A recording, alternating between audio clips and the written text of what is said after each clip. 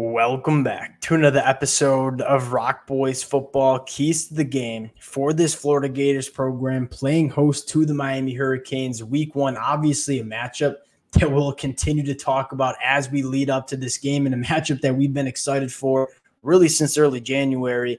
Now, we just ran this same kind of episode through the lens of the Miami Hurricanes. Now we're running it through the lens of the Florida Gators, taking a look at a few matchups that I think Florida can exploit to have some success week one against this Miami Hurricanes program. Fired up to get into it. Before we do it, as always, same rules apply. Let it fly in the comment section. I know there's going to be a lot of Florida fans listening to this. I know there's going to be a lot of Miami fans that are listening to this. The beauty of talking this kind of game, the rivalry, is hearing what you guys have to say in the comment section, whether you agree with me, whether you disagree with me. Let it fly in the comment section. That's the beauty of doing this. It's my favorite part about doing this. And, of course, if y'all do enjoy the content, consider subscribing to the channel. And without further ado, let's get into this one. I want to start with, we kind of talked about this when we were talking about the lens of the Miami Hurricanes. This is, at least in my mind, by far the biggest key for this Florida Gators program.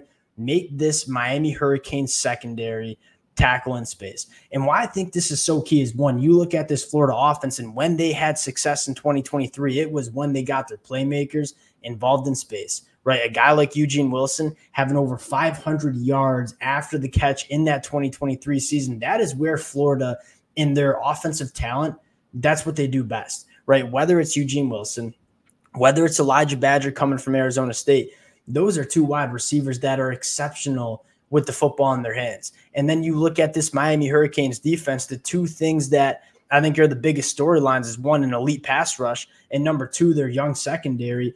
What's the best way to potentially neutralize this Miami Hurricanes elite pass rush? That's getting the ball out quick, right? Not giving Miami enough time to get home to the quarterback, right? We have big question marks about how this Florida Gators offensive line that struggled in pass protection last year is going to deal with this Florida Gators pass rush that I think is truly elite, right? They got guys on the edge. They got guys on the inside that can really get after the quarterback. And again, we have question marks about this Florida Gators offensive line and pass protection.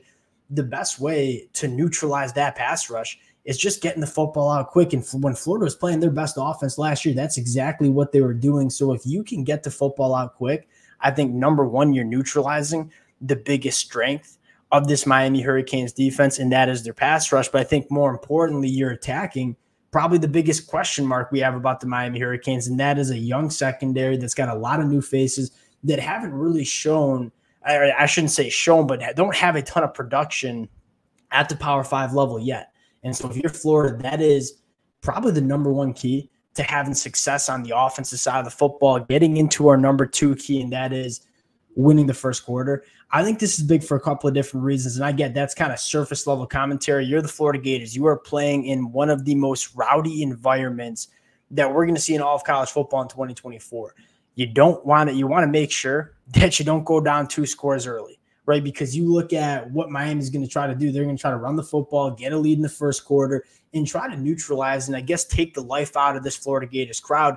That's going to be a massive storyline. And why I think the crowd is so important in this game is, you look at Miami, it's no secret that I think this roster, specifically on offense, is extremely talented, right? Cam Ward, one of the better quarterbacks in the country. I think they have elite playmakers on the outside. That being said, with all this talent, it's a lot of new as well, right? You have a new quarterback. You have a new center. If you can keep this Florida Gators crowd in this game and kind of break down some of that communication, again, Cam Ward, new quarterback, snapping with the center, Zach Carpenter, that's a new center.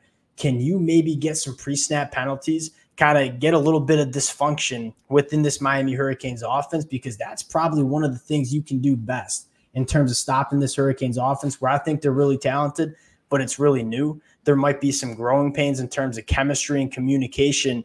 If you can get this crowd loud throughout 4 quarters, I think that can really impact how Miami operates on the offensive side of the football. Number 3, red zone scoring. I think this is a matchup that, again, you go back to 2023, Florida struggled with a lot of things.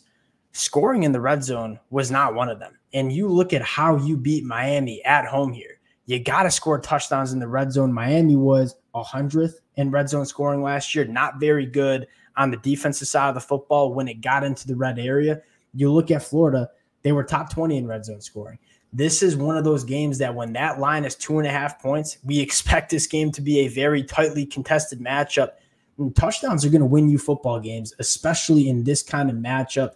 Can Florida operate in the red zone? And I think they got some pieces to better help them operate in the red zone, right? You have a tight end in Arlis Boardingham, who we think is really, really good. You have a guy in Tremere Dike, who I think can go up and make some of those contested catches. Can you use some of those guys, potentially even DJ Lagway as a true freshman in some, I wouldn't say wildcat packages, but maybe some creative red zone packages to steal touchdowns, right? When you get inside the 20, you do not want to be kicking field goals in this matchup. You want to be scoring touchdowns. Miami struggled on defense in the red zone last year. Can Florida attack that and score touchdowns in the red zone? Last one, and I think this is a really big storyline for Florida, not just week one, but really throughout the season. Can Austin Armstrong find a little bit more balance? You go back to last year, Florida gave up a lot of explosive plays, and Austin Armstrong at times just didn't really balance out how aggressive that defense should have been. Right? At times they were a little too aggressive, got burned by explosive plays. You look at this Miami Hurricanes team, they have wide receivers that can win vertically and manufacture explosive plays. That's one of the biggest differences between the Miami Hurricanes we saw in 2023 and the team we're going to see in 2024. Last year, Miami really struggled to attack the deeper third and hit those explosive plays in that passing attack. They're going to be able to hit those explosive plays. And I think one of the biggest storylines is, can Austin Armstrong force this Miami Hurricanes team to methodically drive the football down the field? Now, that doesn't mean you're not aggressive as a defensive coordinator, but can you find a little bit more balance? We all know Austin Armstrong was a young defensive coordinator last year, but he was playing with a very young Florida Gators defense as well. And because of that, you kind of just saw them not really get into their rhythm in terms of how they wanted this defense to look. Can Florida be calculated with how aggressive they're being on the defensive side of the football? That's a big storyline because, again, you do not want to give up explosive plays to this Miami Hurricanes program. With all the new faces that Miami has, like, make them go execute 10, 12 plays in a drive. Make them methodically drive that football down the field. That's probably Florida's best chance at really neutralizing this Miami Hurricanes offense. Those are the 5 keys I have for the Gators, or 4 keys I have for the Gators. And again, we're going to take a look at this matchup from a lot of different ways. But at the end of the day, one of the things that I think really Florida needs to lean into is this is a Miami Hurricanes team that under Mario Cristobal has been really, really bad on the road. They got a lot of new faces on the offensive side of the football, really good players. I've been very vocal that I think this Miami Hurricanes offense is very talented. They've struggled on the road.